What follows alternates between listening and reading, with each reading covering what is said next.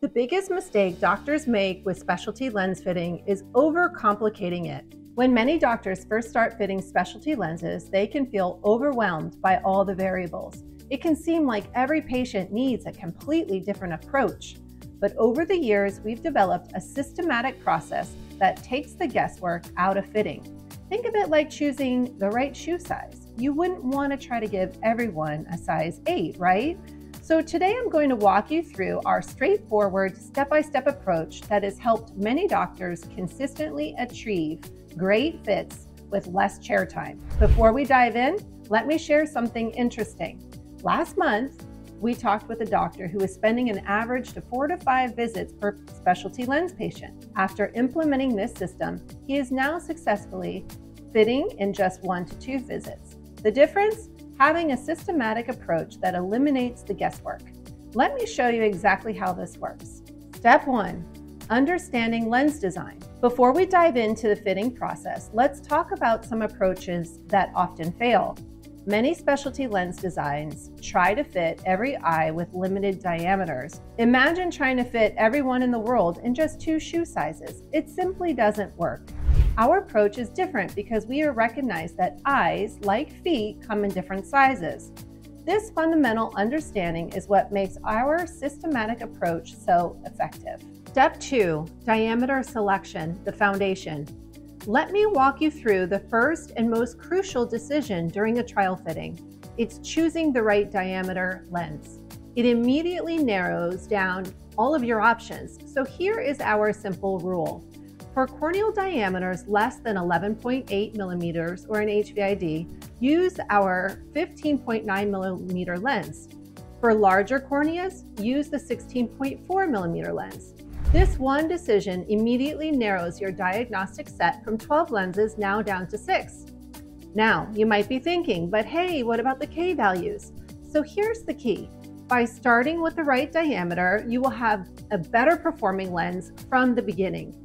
Too large lenses can often decenter dramatically, and too small of lenses will run the risk of a limbal touch. Step 3, the height assessment. Once you've selected your diameter, the next step is choosing the right base curve. You don't need to overcomplicate this.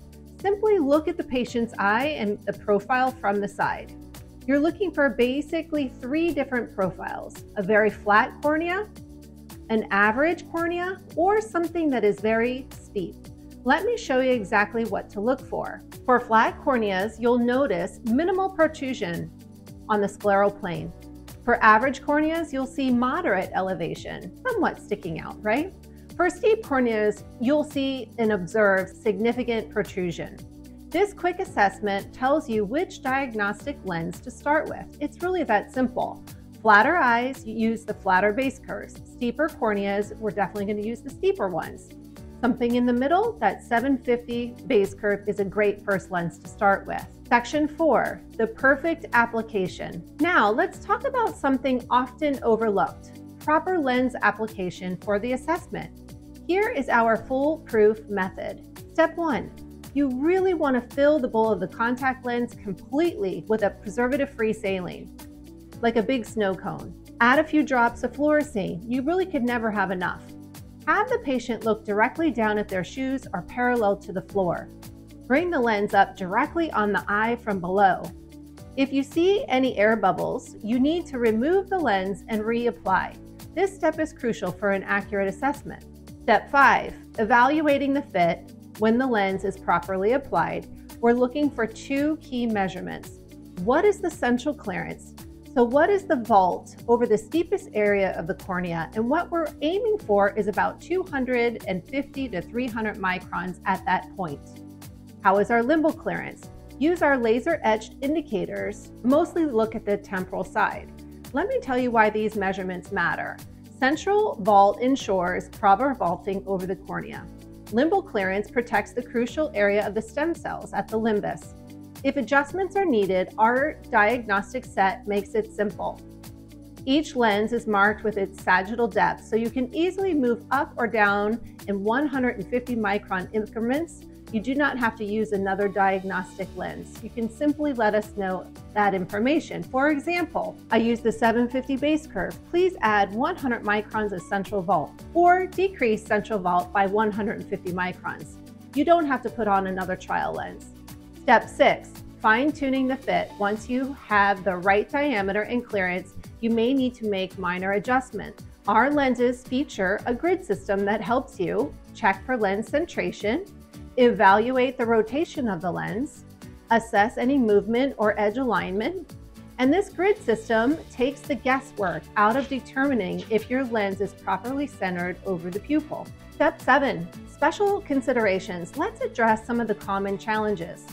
Whether you're dealing with a post-surgical cornea, a patient with keratoconus, irregular astigmatism, each of these conditions might require slight modifications to our basic approach, but the system still remains the same. Step 8, the power of multifocal options for presbyopic patients.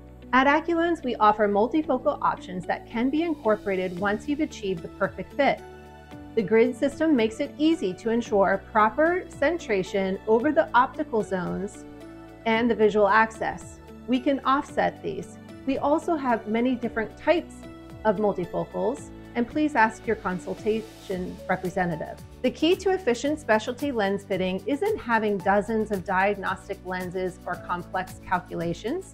It's following a systematic approach that eliminates guesswork. Remember, the goal isn't just to fit a lens, it's to transform lives through better vision. This systematic approach allows you to do just that, and efficiently and consistently. In our next video, I'll show you exactly how to handle the most challenging cases using the same principles. Don't forget to subscribe and comment guide below for our complete staff training manual. Before we wrap up, let me share one final thought. The most successful specialty lens practice aren't necessarily the ones with the most experience. They're the ones with the most systematic approach. This system works because it eliminates variables and provides clear decision points at every step. Thank you for watching.